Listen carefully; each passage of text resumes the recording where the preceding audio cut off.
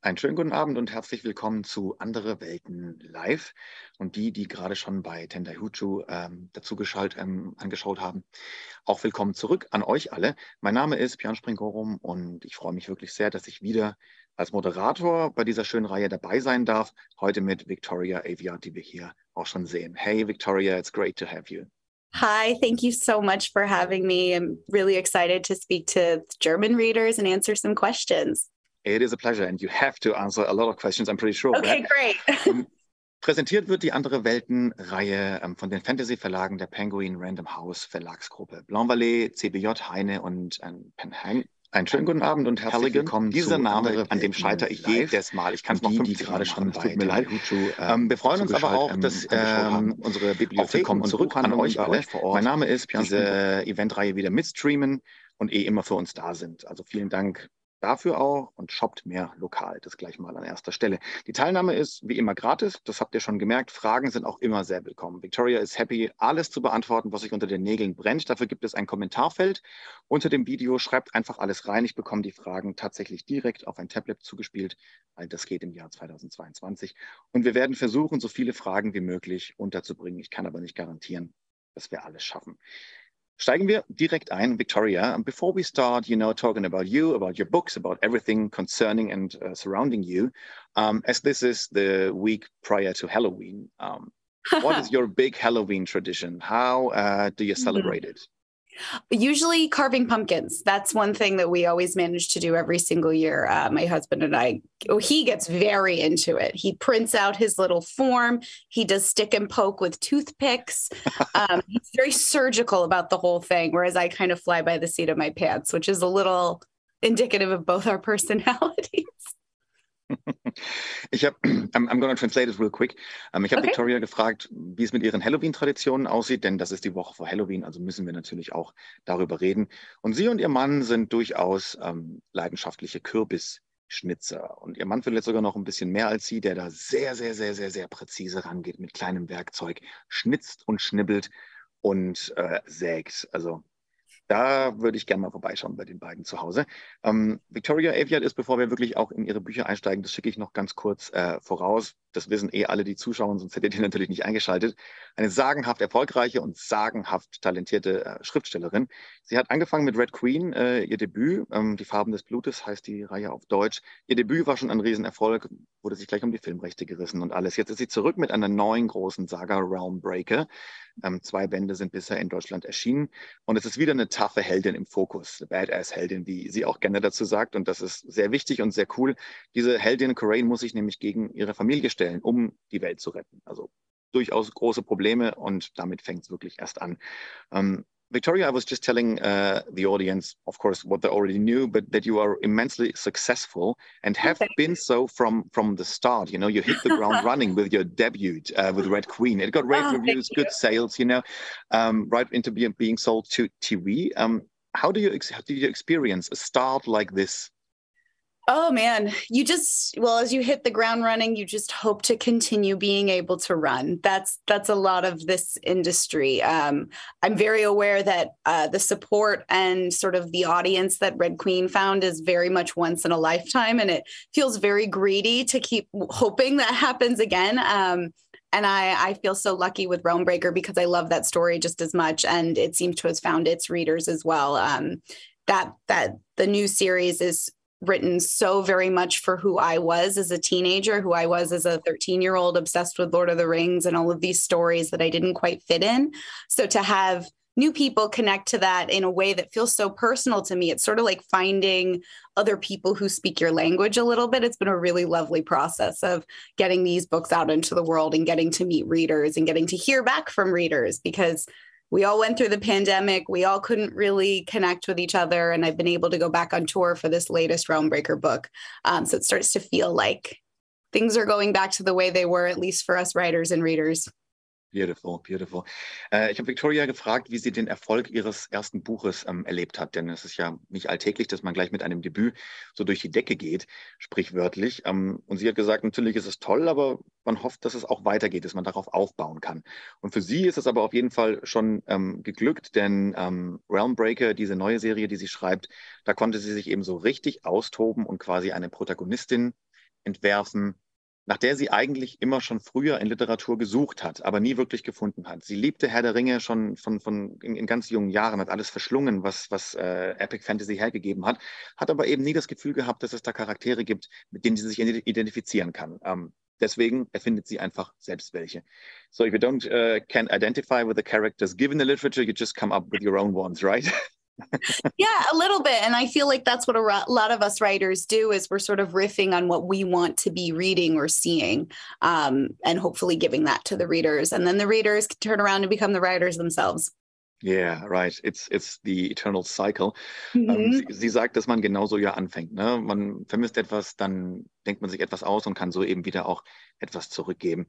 When we're talking about fantasy, or especially high fantasy, I mean, this has for far too long been, under the white gaze. I really have to say that.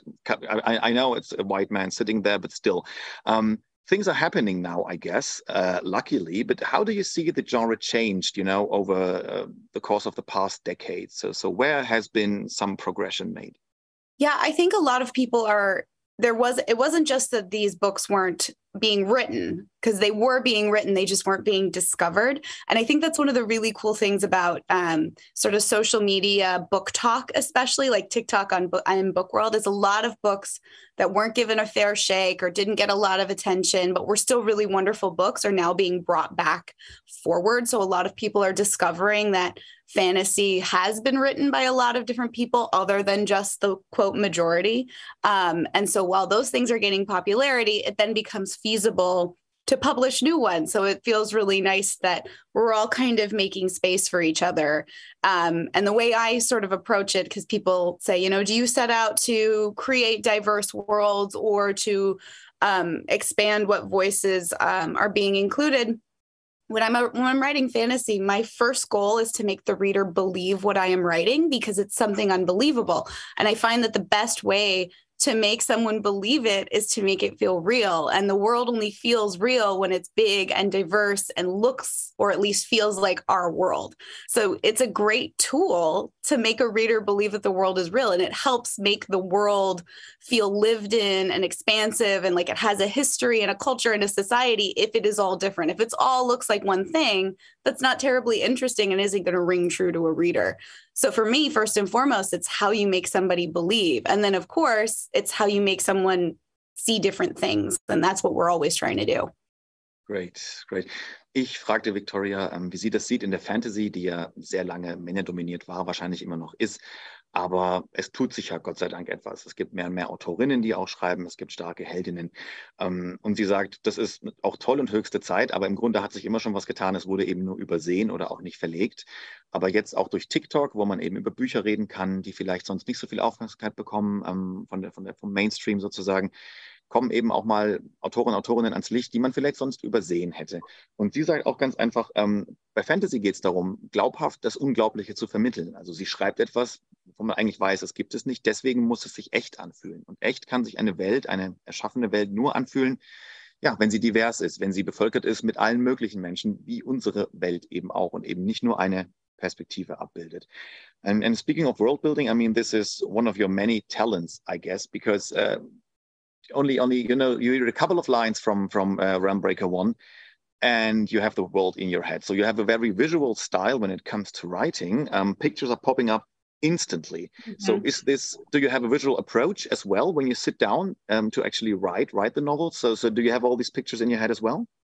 Yes, and I use a lot of different things. The most important for me is the map, especially when writing in a world that is expansive like this and that features characters sort of all over the place and moving through the world. I need to be able to visualize where they're going. I also think that the map is a really important storytelling tool and a world building tool, and helps me understand the world a little bit better, because beautiful map. Yeah. Thank you.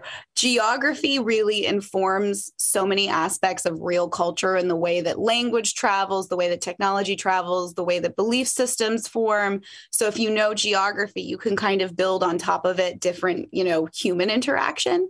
So I find it really valuable to have a map. I know some writers, they just fly by the seat of their pants without a map, but I need one. And I also use Pinterest a lot too. Pinterest was really helpful when I was first pulling together ideas of the story and sort of the flavor and the vibes that I wanted. they're all still private, but maybe when the series is over, I will open up those Pinterest boards, but they're very helpful. Beautiful. I'm very keen on that. And you gotta need a map. No fantasy, no epic fantasy. Without a map, it's impossible. I know. I always want a family tree too. This story doesn't require a family tree as much, but when you crack open Lord of the Rings and you see the family trees, I'm like, yes. Ich fragte Victoria nach ihrem Ansatz beim Schreiben, denn sie hat eine sehr, sehr bildhafte Sprache. Also es entstehen sofort Bilder im Kopf. Und sie schreibt auch sehr visuell und sie sagt, sehr, sehr wichtig ist immer eine Landkarte. Und das wissen wir alle, die wir Fantasy lieben, keine High Fantasy ohne Landkarte. Aber durch die Landkarte wird die Welt halt auch sehr viel klarer, ne? Wenn man sich ein bisschen damit Geografie auseinandersetzt, wie können Menschen interagieren, ne? Je nachdem, wie die Welt eben aussieht, weil die Welt, in der wir leben, formt natürlich unsere Interaktion. Und Stammbaum mag sie auch ganz gerne. Die hat sie jetzt diesmal nicht dabei, aber sie hofft, dass das vielleicht in Zukunft klappen würde. And when we're just talking about, pictures, the writing invokes, I mean, Red Queen is, I guess, being turned into a TV series at the moment. And I'm pretty sure you're not allowed. Yeah, absolutely. But I'm pretty sure you're not allowed to talk about anything as these things usually go. But maybe you can tell us, because I guess you're also a screenplay writer. So how involved are you in the whole process of turning one of your novels, one of your beloved creations, into, well, something else? Yeah, it's been a long time coming, I would say. I think we first started on the adaptation journey right after the manuscript for Red Queen was sold. So that was 2013. Wow. We're 9 years in at this point. And for good example, my friend Soman's movie just came out for the School for Good and Evil, and that took 10 years to get it on the screen. So it's slow, but usually it's worth it if it happens. So far, through all this process, the production team has been really, really inclusive of me. I was able to get in there on the pilot and write part of it myself with the showrunner. We're still working on it and very much just like hoping to get it right. That's the main thing. One really interesting part of all this is Red Queen has become somehow more and more relevant in the years since it's been published, which is really interesting. Specifically talking about like cataclysms that change the world and haves and have-nots. It's been kind of eerie to watch it realize like it's now more relevant than it was when I wrote it, and that it'll resonate with an audience even more than when I wrote it. I am also very superstitious. So I sort of like, I'm touching wood, I'm crossing my fingers. Right. I don't believe anything's happening until it's physically in front of my face, but we're where we need to be. The wheel is still turning. Right. The wheel of time. Yeah. Yeah. Ich wollte diesmal von Victoria wissen, weil ja Red Queen, ihr allererstes Buch, schon eigentlich sehr schnell auch in Sachen Filmrechte verkauft wurde und zurzeit hoffentlich, wie sie sagt, in eine TV-Serie verwandelt wird. Und ich wollte von ihr wissen, weil sie eben auch Drehbuchschreiberin ist, das auch studiert hat, Drehbuchautorin und eben diesen sehr visuellen Stil hat, wie quasi wie sie involviert ist in die Produktion dieser Serie. Und sie sagt, dass sie schon durchaus eng mit den Leuten dort zusammenarbeitet. Sie schreibt sogar am Piloten mit. Das ist wohl auch nicht ganz üblich. Aber sie sagt, diese Mühlen mahlen sehr, sehr langsam. So, die Filmrechte gingen gleich bei Erscheinen oder bei Verkauf des Manuskriptes weg. Das ist 9 Jahre her. School of Good and Evil hat sie erwähnt. Buch eines Kollegen hat 10 Jahre gedauert, bis das endlich auf der Leinwand gelandet ist oder im Fernsehen. Also es könnte noch ein bisschen dauern, aber es wird es dann wahrscheinlich wert sein, die Wartezeit. So when we're just talking about your visual style and your love for Lord of the Rings and a TV series, and this is actually a question from the viewers. I mean, you might know what I'm hinting at. The Rings of Power. It's a rather controversial debate going on. I personally loved it. I did too. Diversity as well. So yeah, what is your opinion when it comes to the original and diversity? Yeah. So I'm really happy with the streaming series. I thought it got better as it went, which I was really surprised by. Usually like the pilot is where they really go for it. And this built so well. I just finished it 2 days ago and I'm still in kind of like a hangover space afterwards, because by the end of that last episode, I was like, I'm rethinking everything I ever knew about Lord of the Rings. I'm very much one of those people who was like, oh no, they made me like Sauron. This is crazy. But I really respect when you can do that with a character and make an audience sympathize or at the very least understand like a villain, especially someone who's one of the hallmark villains in all of storytelling. I thought that was fantastic. And I really respect even trying to do that, let alone pulling it off. As for the diversity in it, I really enjoyed it. I thought it was done in a way that was very normal and just kind of like, yeah, some people are this color and some people are this color, and there are elves of all different races, and it's just how it is. I feel like that's the best way to do it, is just to act like it's normal, because it is normal. And just putting, you know, people who are good actors in the position and making it work for the story. I thought that was totally fine. It didn't like distract me or anything. I think that was good. And people are welcome to their opinions on it, but if that's what you're picking at, I think there's a lot of other things in the story that are really fantastic and you're ignoring them. Right, yeah, very good answer. Die Frage war, das habt ihr bestimmt mitbekommen, auf Rings of Power bezogen und auf ihre Meinung dazu, die Ringe der Macht. Ist ja sehr kontrovers diskutiert, die Serie.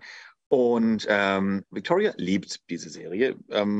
Sie hat erst vor 2 Tagen die letzte Folge gesehen und ist immer noch in einer Art Schockstarre, was da passiert ist. Wir werden natürlich keine Spoiler hier raushauen, falls es auf unglaubliche Weise irgendjemanden geben sollte, der das noch nicht zu Ende geschaut hat. Was Diversity angeht, sagt sie, ist toll gelöst. Es fühlt sich natürlich an, überhaupt nicht störend. Und was sie auch sagt, ist, wenn man sich an so etwas stört, aber alles andere, was toll in der Serie ist, einfach übersieht, dann könnte man sich vielleicht schon mal über sich selbst und seine Ansichten Gedanken machen. So, both Lord of the Rings and your novels have several things in common. One is epic scope, I would say. You know, you went for this. Your first novels was a series, a huge saga, and now you're back with another gargantuan saga with hundreds and hundreds. What was I thinking? Pages. Yeah, what that was the question exactly. What were you thinking? No, what do you like about these long epics? Well, when I'm greedy, I want more. I always want more. So I'm always inclined towards series, although my next project will probably be a standalone, but let's see if that actually happens. I think what I'm really attracted to is the idea of depth and history and these epic, huge worlds, especially with Tolkien. There are so many layers and so many ages and literal events and people and actions that have happened that are all built on top of each other. And I love looking at that sort of cross section and seeing how a fictional world develops from here to here. And the story is somewhere in there, but the world goes on in either direction. That's what I'm always shooting for, is telling you a story in a world that feels like it's living and breathing. And the story is right here, but if you look that way, something else is happening. That's what I'm always going for. So when I was developing this world too, for Realm Breaker, I did a whole different map of what the world looked like 1,000 years before the story, and then developed, well, how did it change? How did the names of cities change? How did the borders change? So everything felt like it had a little bit of a real foundation.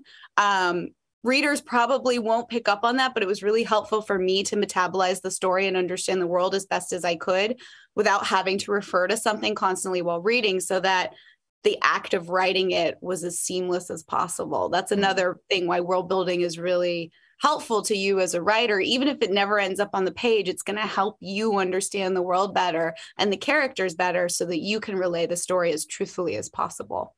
Right.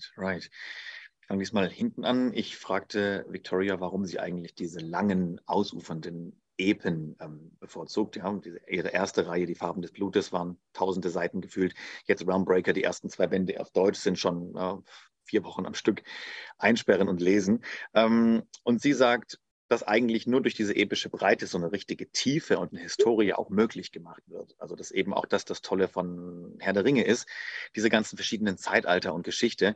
Das ist nur möglich, wenn man eben so eine sehr, sehr episch angelegte Story erzählt. Und deswegen sagt sie, ist auch Worldbuilding eben essentiell. Denn auch wenn es der Leser vielleicht gar nicht mitbekommt oder es gar nicht auf den Seiten auftaucht, passiert es eben trotzdem. Und das geht nur, wenn man sich wirklich gründlich hinsetzt und eben sich überlegt, wie funktioniert diese Welt. Und was sie auch ganz eingangs noch gesagt hat, das fand ich eigentlich auch ganz schön und treffend. Sie ist eigentlich dann wie wir alle, sie ist gierig, und wenn sie etwas schön und gut findet, möchte sie mehr davon. Und deswegen schreibt sie eben auch lange Bücher, und ich glaube, ihre Leserinnen und Leser sind ihr da sehr dankbar, denn wir möchten eigentlich auch immer mehr davon.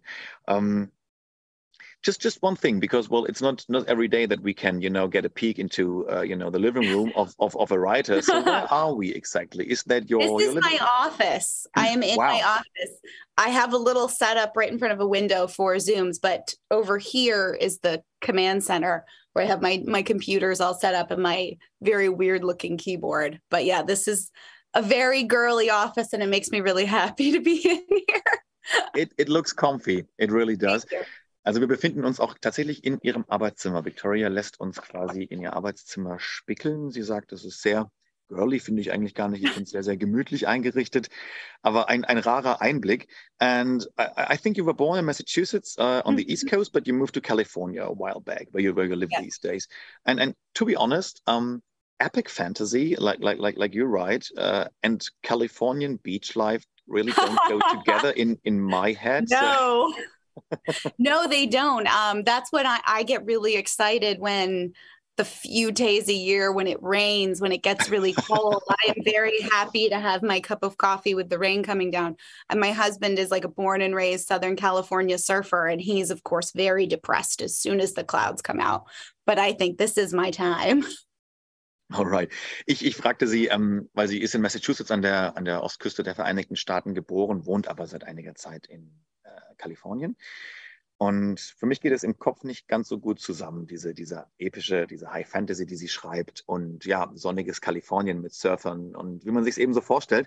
Und sie sagt, das stimmt eigentlich, es passt auch nicht zusammen, deswegen freut sie sich immer auf die wenigen Regentage, die es dann doch mal im Jahr gibt, ganz im Gegensatz zu ihrem Ehemann, der leidenschaftlicher Surfer ist und dann eigentlich gleich immer Nervenzusammenbruch kriegt, wenn er die Wolken sieht.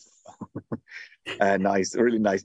So I love how you go about your characters, how you bring them to life, and you have a knack for, as you I guess said in an interview I read, badass female characters. So do you rely on yourself when it comes to that, or how do you design your characters? Because, well, you put so much effort into the world, so how much effort goes into the characters? Probably more because I find relaying the characters more difficult. And it's harder for me to do. The world building, I'm like, la la la, I can do this forever, and there'll never be a story. But the characters, I really have to put my mind to it and really understand who they are. It's almost like a math equation. You know the pieces of them and what does that amount to, and how are they going to act.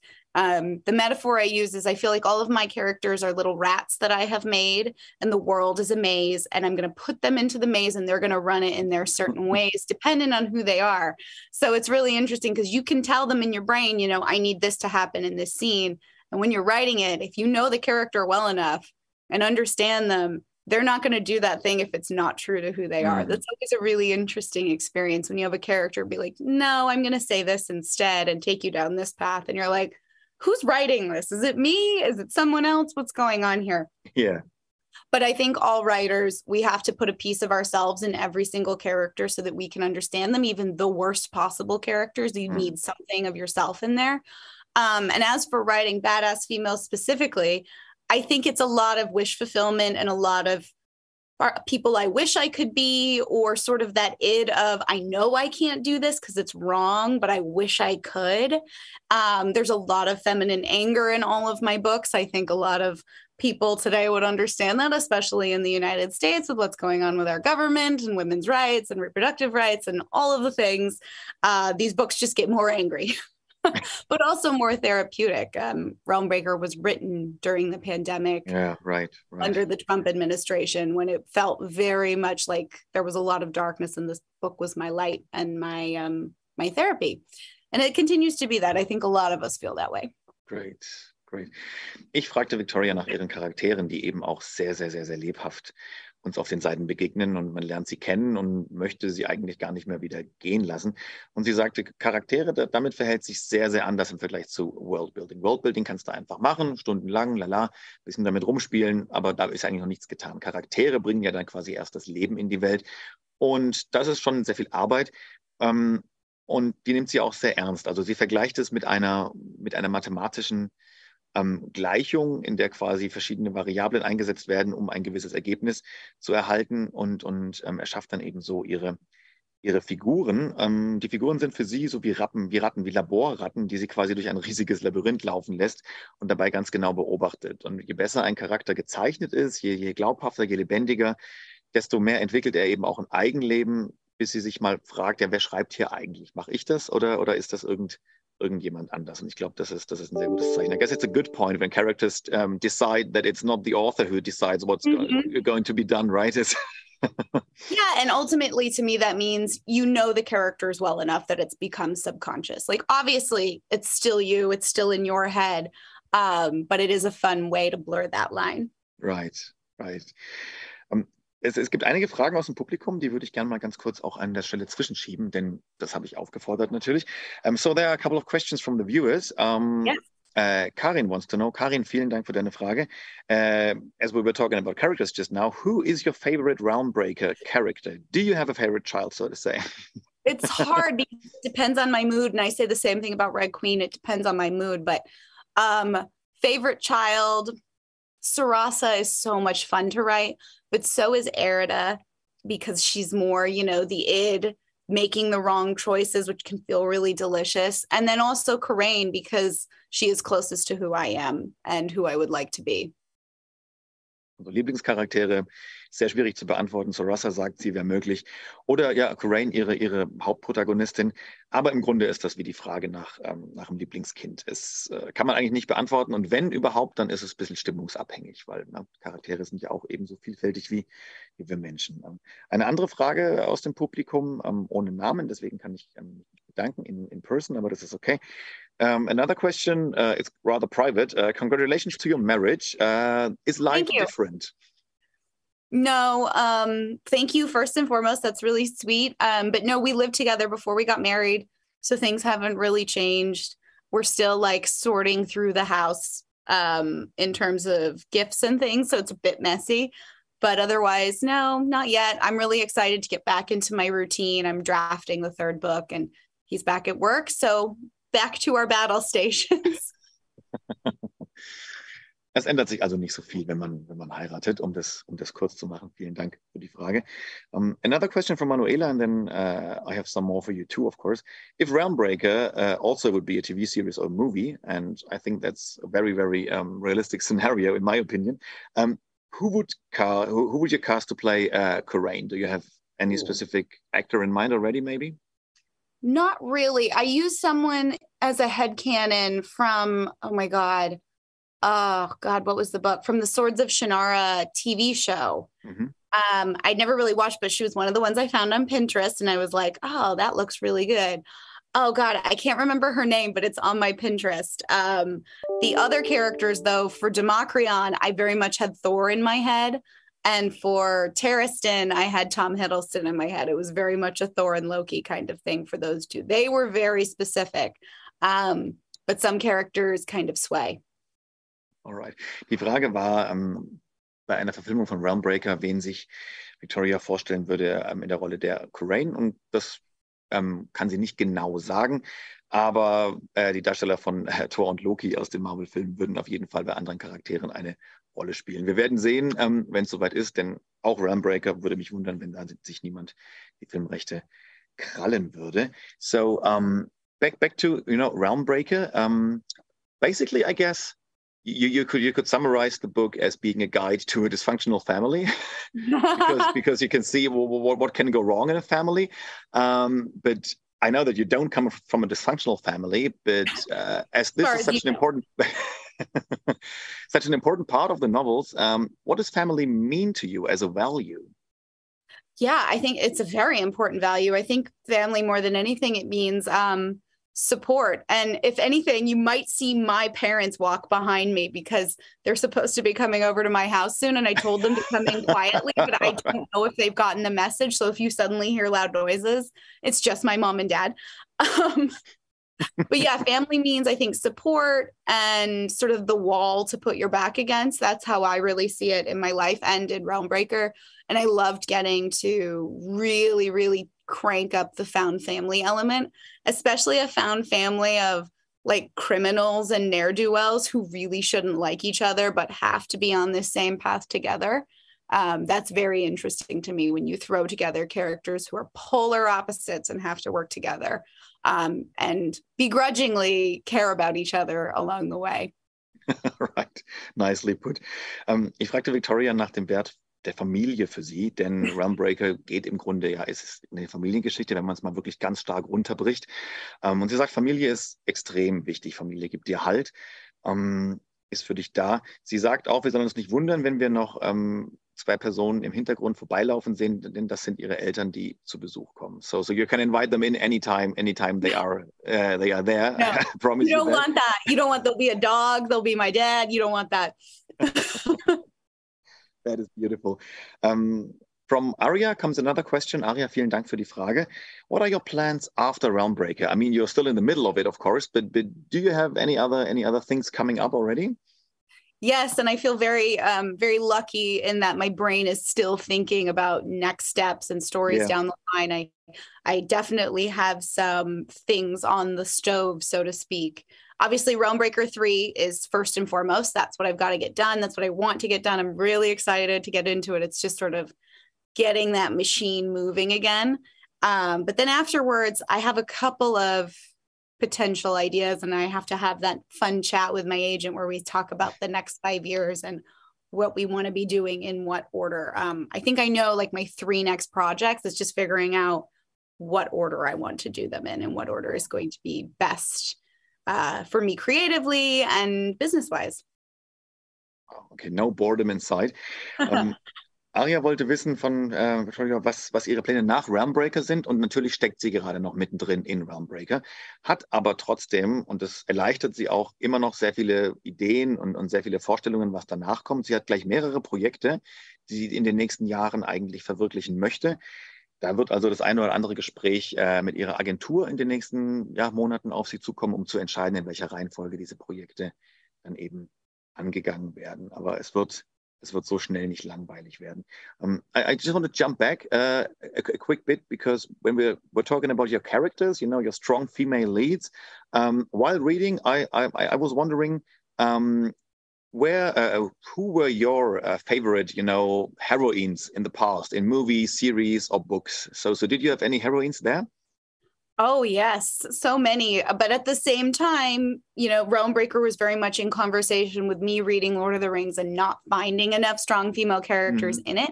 I was really obsessed with Arwen because of the movies, and even that was not part of the original text. Right. You really have to kind of squint and wait for Éowyn to come along, but even then there's a lot of back and forth there. But yeah, growing up for me, I think my number one heroine was Princess Leia. I saw the Star Wars movies when I was like 3 years old. And to have this person, even to a 3-year-old who couldn't really comprehend what was happening, but the way that you were introduced to Princess Leia is like this teenage girl who is tiny, shouting at Darth Vader, the scariest looking thing you've ever seen, standing over her, and she's still like, no, this is not going to happen. And I think I really like absorbed that into my personality as a small brunette, and I ran with that my whole life. Princess Leia. Did you ever dress up as Princess Leia for Halloween? No, but I did dress up as Padme Amidala because the Phantom Menace came out when I was like 7 or 7 or 9. 7. And that was a big deal. And I would make my friends play Senate, which was so boring for them. But I was like, I'm princess. And I would wrap myself in a red bathrobe and put my hair up in an attempt to do that thing. And then I would debate in an imaginary galactic Senate. That sounds really nice. I wish I could have been there. Let's step back a bit. Ich fragte Victoria, ob sie selbst eigentlich Heldinnen hat, aus Literatur, Film, aus Serien. Und sie sagt ja natürlich, aber vor allem war es eben diese, die wir auch schon erwähnt haben, diese Abwesenheit von Heldinnen, eben diesen starken Figuren. Beim Herr der Ringe hat sie das ein bisschen vermisst. Arwen fand sie in den Filmen toll, um dann aber natürlich auch festzustellen, okay, in den Büchern ist es ein bisschen anders mit ihrer Rolle. Eowyn, okay, aber auch nicht so ganz. Aber ihre mit Abstand größte Heldin, könnte man sagen, ist Prinzessin Leia aus Star Wars. Sie fand es immer schon sehr beeindruckend, wie ein junges Mädchen, eine junge Frau sich vor den gruseligsten Bösewicht aller Multiversen sozusagen hinstellt und ihm quasi sagt, nee, so geht's aber nicht, oder ihm die Stirn bietet. Das fand sie toll. Verkleidet, das habe ich sie auch gefragt, verkleidet hat sie sich aber nie als Leia, aber als Padmé aus The Phantom Menace und ihre Freundinnen dazu gezwungen, Senat zu spielen, während sie die großen Ansprachen vor dem Senat gehalten hat. Those must have been very good friends. Do you still have them? Or not after the Senate thing? We would take turns. One of us would play Handmaiden and one of us would be Padmé. And I would never play him. Alright. Diese Freunde hat sie nicht mehr, vielleicht aus verständlichen Gründen. Sie wollte nie die Zofe spielen, sie wollte Partner sein. Aber es ist ja lange her. Now, when I read your novels, as I said, it's a very visual thing, but I also get very strong, RPG role-playing vibes. There's this weird bunch of anti-heroes. Hello. Setting Told out. You. That's all right. That's perfectly no right. Worries. All right. Setting out on an epic quest, that's the perfect role-playing scenario. So have you ever been role-playing in your youth, maybe when you were a teenager? I've never LARPed. I definitely did RPG forums in high school. That was where we were. The technology was forums. I remember. And I played a few RPG games. I was really into the Elder Scrolls games. I still love those. And that was always really formative to me in the back of my mind. There's a lot of Skyrim in my novels, actually. Oh, yeah. Yeah. And particularly for Realm Breaker, Oblivion was a big tonal reference with the way that the portals are open into another realm and things come out and kind of affects the landscape around it. That was definitely in the back of my mind while I was writing Realm Breaker. Perfect, yes. Ich fragte Victoria, ob sie tatsächlich vielleicht auch Rollenspiele gespielt hat in ihrer Jugend oder auch jetzt noch tut, das Schwarze Auge, die Klassiker, weil ihre Geschichte dieses wunderschöne, epische Rollenspielgefühl einfach transportiert, eine zusammengewürfelte Heldentruppe wider Willen, die Abenteuer erlebt. Sie sagt, dass sie durchaus in Rollenspielforen unterwegs war, damals zu einer Zeit, als man in Foren unterwegs war. Das ist eine mythische Vergangenheit, so fühlt es sich fast schon an. Gelabt hat sie nie, aber wenn, dann ist auf jeden Fall Skyrim ein sehr wichtiger Einfluss für Realm Breaker mit den Portalen. Das schon, es ist ja letzten Endes auch nichts anderes als ein Rollenspiel eigentlich. Alex has another question. Hi Alex, vielen Dank für deine Frage. So we were talking about, idols from, as we said, Princess Leia, for example. But what about, outside of fantasy or outside of fictional worlds? Are there any badass women idols you have and you hold high? Oh my goodness, so many. God, on the one hand, I think about entertainment. I'm really sort of a dedicant to Mindy Kaling. I think what she has done in storytelling and the way that she started as a writer, moved into acting, kind of formed the world around her to fit herself, and now has some of my favorite television shows on air. That's really, really amazing to see. And I love the way that she tells stories and what stories she chooses to tell and how she's very unabashedly feminine about it too. I think that's great. And then politically, we have a lot of badass ladies in the United States. I think Katie Porter's doing a great job. I'm really happy with Alexandria Ocasio-Cortez. I think we have a lot of great people coming up in the future of American politics. And then just in the world around me, I'm really blessed in that I am surrounded by a lot of strong women, my best friends, my mother, my mother-in-law, all of these people who are really formative to me and also very good at pushing me. Ich versuche es zu übersetzen, ich bin aber, das schicke ich gleich voraus, extrem schlecht mit Namen, also kriege ich die vielleicht nicht mehr alle zusammen. Alex hat gefragt, ob Victoria denn auch außerhalb der Literatur, außerhalb der Fiktion sozusagen Badass Women Vorbilder hat, wenn wir das mal mit diesem Terminus belassen möchten. Und sie sagt natürlich, jede Menge. Mindy Kaling erwähnt sie da, die ja quasi ihren Weg auch über die Schreiberei eben in andere Medien gefunden hat und sich die Welt eigentlich geformt hat. Also nicht sich angepasst hat, sondern sie hat dafür gesorgt, dass die Welt sich anpasst. Gleichzeitig sagt sie aber, dass auch in der amerikanischen Politik mehr und mehr wirklich starke, gute, wichtige Impulse kommen von Frauen eben. Und da werden wir hoffentlich in Zukunft auch noch viel mehr davon sehen. Aber auch in ihrem eigenen Umfeld.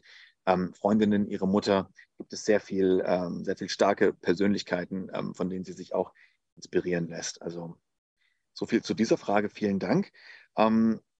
One thing I stumbled over when I finished the first book, you know, when it comes to thanks and everything, you were thanking your sensitivity readers. Yes. And this is something that comes up a lot these days. So can you maybe go into this? So what's this all about?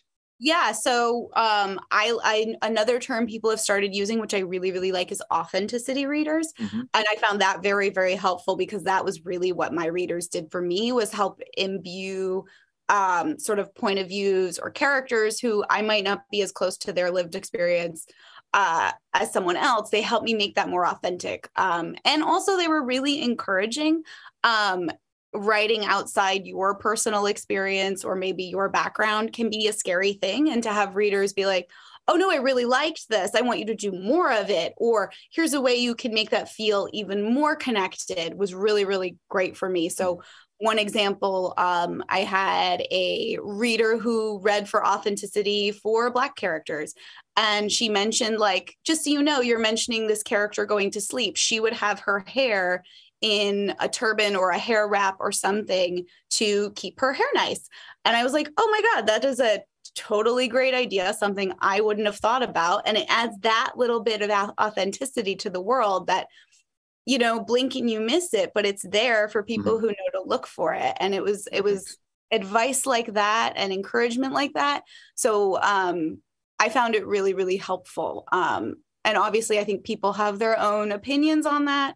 I think the ones I've had have been fantastic. I think they're a good thing. I always am a fan of more eyes on the page. I always like an edit. I like to have an editor. I like to have many editors. So the more people to tell me, like, you're going in the right direction, or let's see how we can make this better, that's good for me. Cool. Ich fragte Victoria, weil ich in der Danksagung über die Sensitivity Reader gestolpert bin, die ihr Buch auch nochmal gegengelesen haben, und sie sagte, dass das ein sehr wichtiger Teil ist, oder auch die Authenticity Readers, die einfach darauf achten, dass die Geschichte noch ein bisschen realer wird, wenn es um verschiedene Personen angeht, aus verschiedenen Kulturen, dass eben jemand nochmal drüber schaut mit dem entsprechenden Background, dass man eben nichts übersieht oder falsch formuliert. Und um diesen Einfluss ist sie sehr dankbar. And Victoria, the time tells me that we're at the end of our little show already. Time flies, right? Oh, yeah. Oh, my goodness. Thank you so much for keep on going. For being part of this. Yeah, we could, right? I mean, I don't see a problem there. Thank you so much for joining us tonight, or it's I guess early noon. Oh yeah, I got a whole day ahead of me. So enjoy California. It was great. Thanks a lot. An euch alle da draußen. Vielen, vielen Dank, dass ihr auch wieder bei Andere Welten live eingeschaltet habt, so viele Fragen hattet, mitgemacht habt. Das war's für heute. Morgen geht es schon weiter. Checkt die Homepage, wen wir morgen dabei haben. Es wird sehr, sehr spannend bleiben. Danke fürs Zuschauen. Eine gute Nacht und lest mehr Bücher. Ciao.